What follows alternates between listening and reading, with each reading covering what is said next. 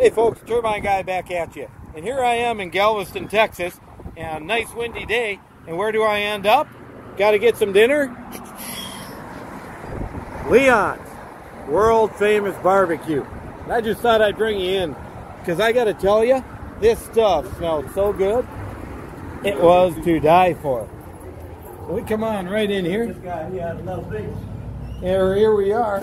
I have myself some nice ribs and brisket with some mac and cheese and coleslaw. And here's the maestro himself, Leon. Yes. How you doing, Leon? How long you been around here? Just 40 plus years. Just 40? Yes. Just 40, wow.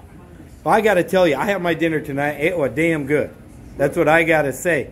Now, you ever get anybody come in here and complain? Well, not recently. Not when you cook brisket 14 to 16 hours.